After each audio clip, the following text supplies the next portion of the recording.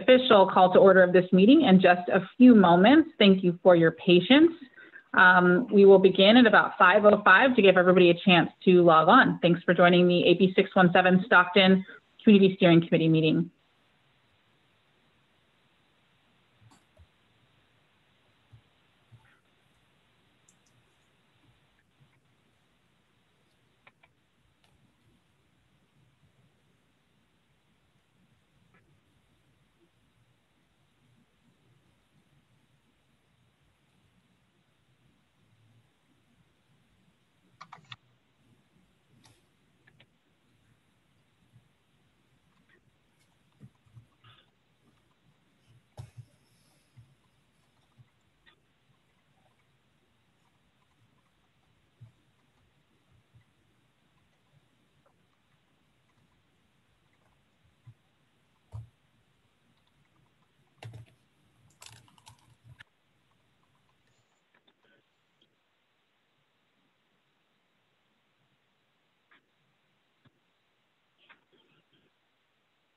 All right, well, my clock is showing 5:05. I think we're almost there. So I'm going to go ahead and call the meeting to order officially.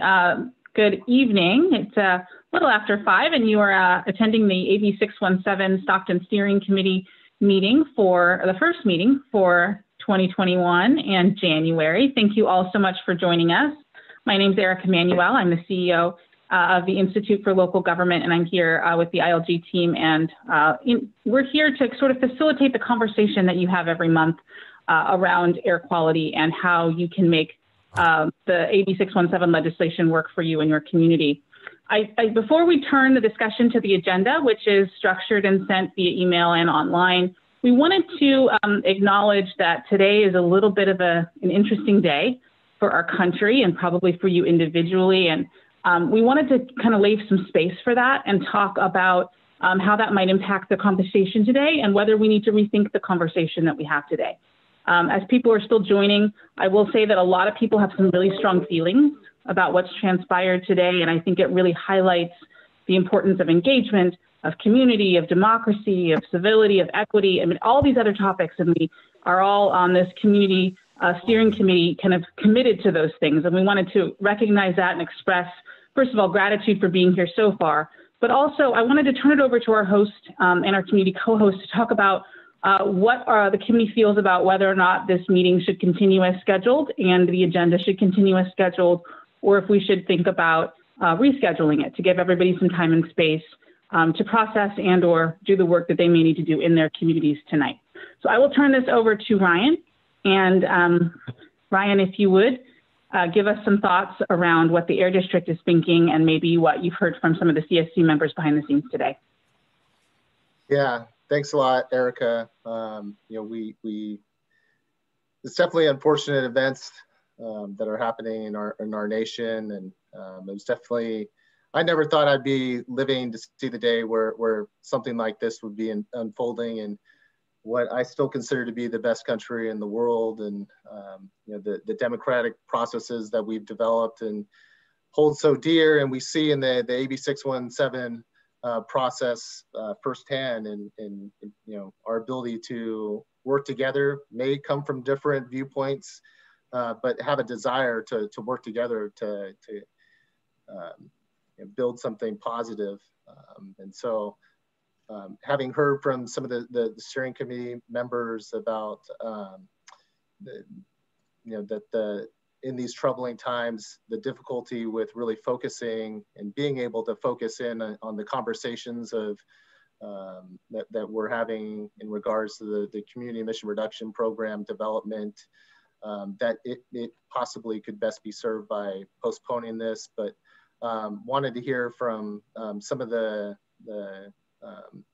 community-based organizations who have been in direct contact with some of the residents who have voiced these concerns. And so at this point, I would look to turn it over to Dylan to share a little bit about it, and then we can have a conversation about what we want to do as far as next steps. Thanks, Ryan. I really appreciate chance. There were a number of residents that contacted us about, this seems to be like a really kind of touchstone moment in our democracy, and people want to lay witness to it. I agree, but with the caveat that I think the work that we're doing is extremely important, and we are eager to get this work done without a doubt. But to tell you the truth right now, like as we're watching on TV, I'm having a hard time trying to explain to my kids why a Confederate flag is being waved in our nation's capital right now. As eager as I want to continue this process and make this happen, and this definitely needs to happen, I can't get that out of my mind right now. So I apologize, but but I am open to whatever the group wants to do. We can continue with this meeting if the majority feels they want to continue. Mm-hmm. Did any other CSC members have thoughts they wanted to share? I think that, Dylan has certainly expressed some concerns and similar thoughts that others have shared on the chat, seeing lots to say. Let's reschedule, let's give ourselves some time and space to explore what's happening, to communicate it with our families, to be with our communities, and to acknowledge the moment in history that we're in. But again, this is an important process, and there is a time sensitivity around the work that's being done. So, the alternatives, if not today, would be to go to a meeting next week, off schedule, off cycle. So think about that. But does anybody else want to share thoughts? I would like to have a question. Is CARB also going to give a meeting this week? I believe it's Friday. Are they going to cancel too this week if this is going to happen for this meeting as well as the CARB? Scott? Yeah, hi. Hi, Douglas. Thanks for the question. This is Scott Wall with the California Air Resources Board. At this point, we had not considered canceling the meeting for tomorrow. I can certainly reach out to everybody that's on the distribution list for that meeting, maybe do a touch base email with everybody tomorrow and see how things are at that point, see kind of how everybody's feeling and where we're at kind of with everything that's going on, maybe tomorrow late morning, early afternoon. And if I could just kind of ask maybe for folks to respond where you're at, if you'd like to see that one rescheduled as well, I'm certainly happy to move that out to another time. So. Okay, would you mind let the interpreter know as well, give an advance notice as well, please? Thank you. Of course, thank you. It's a great question. Thank you, Douglas. Anyone else have thoughts? I mean, I can certainly review some of the things that are written in the chat for those of you that are on the phone that can't see it. And I do see that there are quite a few people expressing concern, thinking about rescheduling for next week, appreciating the conversation and the discussion. And, with this committee didn't get a chance to really meet in person too many times before we were sheltered in place. But, I do think that this is, at least for tonight, and certainly hopefully moving forward, and always has been, a safe space for you to communicate how you feel about these things and how you might be feeling in general, because it does really speak to the value and the importance of the work that you're doing and the role that you play as a community stakeholder and a leader. So looks like people are talking a little bit about possible scheduled times for next week, Tuesday or Wednesday.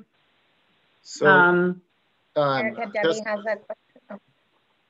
Oh, sorry, Kim. I just wanted to share. So next week we have possibly Tuesday or Thursday. We do have community steering committee meetings in Shafter and Fresno on Monday and Wednesday. And we could send out a doodle poll first thing tomorrow, prioritizing so that people could choose between a Tuesday or a Thursday of next week. Thank you. I do see Debbie's hand. Thank you, Kim, for alerting me to that. Debbie, did you have a comment?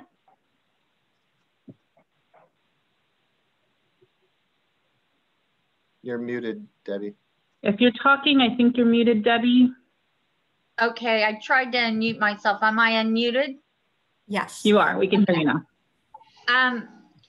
It's disturbing, I know, to everybody what has happened today. It's been offensive and so many other things. And it's hit right at our hearts and our guts, and and so many other places that we just, it's really affected many of us. And I do think that we probably should delay this meeting, although I think that the Senate and the House are going to continue on like troopers. So, and they've been shot at and whatever else. So it's kind of hard for me to say, you know, that way too. I thought about that. So whatever everybody else wants to do, I tend to go towards, let's delay it a week.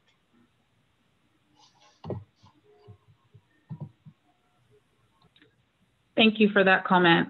I do see that there like I said, a lot of people have written in the chat about expressing desire to move it to next week. Certainly not everyone. We've got about 56 people on the line. What I will ask, it looks like there is a preference for Thursday because there is a council meeting on Tuesday. We want to be respectful of the other meetings that were already kind of on the docket, and we don't want to minimize your ability to participate in those important processes as well. So as Jamie mentioned, if we did reschedule, there would be a doodle poll sent out. I am getting the sense that there is an interest in delaying today, to giving everybody time and space to see what's happening in the world and connect with whatever people or communities you need to today. Does anyone object to that? Is there anybody that strongly feels like we should keep moving forward and wants to talk about that?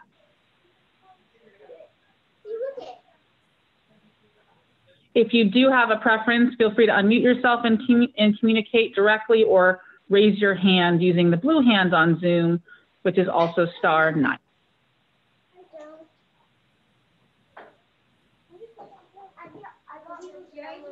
All right, I see no hands. I do hear a cute little voice, but I don't think that person is objecting to our movement of this meeting potentially to sometime next week.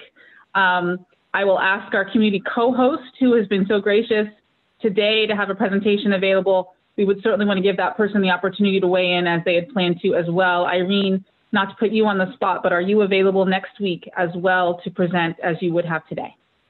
Yeah, I would say I also was following everything today, and it does give me a lot of anxiety that I definitely feel like moving it I would be in a better headspace, and I'm available whenever that is.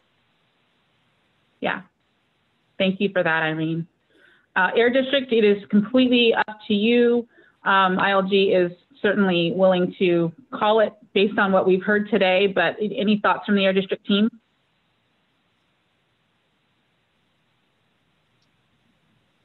No, we do. No. It's affecting us as well. We've been, and as a matter of fact, I'm even having trouble focusing because there's a TV that with the volume down, and I'm dying to hear what Chuck Schumer is talking about right now. So. Yeah, I think it's true that we are watching history being made, for better or worse. We are living in that moment right now, and everyone's processing it in a different way. And I think everyone is kind of understanding it in a different way. And regardless of how you feel about what's happening, either at the California Capitol or at the country's capital, you know, it's a big deal. It's a big deal, and it does require a little bit of space. Matt Holmes, I see your hand. Yeah, just a point of order. I don't think there's a lot of opposition, but I do think that it's important that we exercise the community leadership of this committee. It's the statutory requirement of AB 617. And so I actually don't think it's up to the Air District. And so I'd like to hear a motion to suspend and a second and a vote on record, please. And I'll make that motion. I'll second it. Put it in the back, please. And I see a second online as well. And certainly the consensus is 50% plus one. A formal motion is certainly an option as well. And I hear that is on the record for formality's sake. So thanks for that, Matt. And it looks like we are good to go there unless there's any objections. That vote, at your request, we do typically have votes noticed on the agenda. This is certainly a special circumstance. So for the record, we will say that vote was not planned and that we did not do it in a formal capacity in advance, but we certainly are acknowledging the uniqueness of today's situation. I'm seeing lots of eyes in the chat, and if you would like to raise your blue hand as well, we can track those for the record of this meeting too. And Zoom will do that for us. Thank goodness. Yeah, so it looks like we're taking the vote in 3 different ways. Some of you are typing in the chat. Some of you are raising your blue hands, indicating ayes, and some of you are clicking on the green button that says yes. So we're counting all these 3 different ways you guys are doing that. And if you did one way, if you typed in the chat box, do not raise your hand. And if you type in the chat box and raise your hand, go ahead and lower your hand now, so we have accurate count of votes. Okay, one method of voting. The other thing I want to track is we didn't do the formalities of this meeting to make sure everybody's name reflects who they actually are. And I'm going through a quick scroll, and I did see a couple phone numbers. I want to make sure those phone numbers are reflected accurately as committee members. It looks like they've been adjusted. Kim, can you do a confirmation for me just to make sure we didn't miss anyone? Yeah, let me see. Sorry, I was counting the votes in the chat. And also, if you're an alternative and your primary committee member is present, there's only one vote, either primary vote or alternative. Yeah. So if you're an alternative and your primary committee member is present and you accidentally raised your hand, just go ahead and lower your hand. Thanks, Hannah. I would say the only person we don't have named or labeled, it just says environmental justice. Whoever is representing that. I don't know if that's somebody's phone not linked or something. So that would probably be my program manager, my new program manager, Hector. So yeah, there he is. So that's our main account name. Okay. From Catholic Charities. So he doesn't have a vote anyway. Technically, you would be representing. Great. Okay. All right. So I think we have the numbers, but Kim and Hannah, did you want to try and give a tally based on all those? I see mostly an aye consensus, certainly 50% plus 1. Yeah, I mean, it might be difficult if we each did a different way, Hannah, but I counted like 19. Yeah, and let me, Douglas, I see that you typed yes in the chat box and I see your hand up, so I'm gonna lower your hand. Yeah, and in terms of CSC members too, we have 44 on the line, many of which are our carbon air districts, so removing those, we'd need to have, you said 19? So that would mean 38 CSC members at least to have that be contested.